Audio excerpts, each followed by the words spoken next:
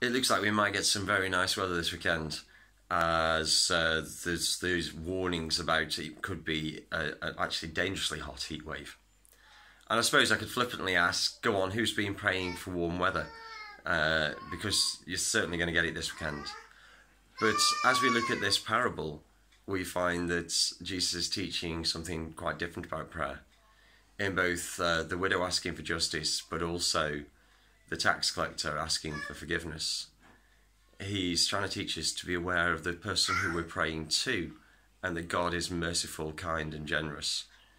And it's most important in our prayer to remember who are we speaking to, and how does that then affect and shape the prayers that we pray to him as we pray for the world and for our own needs.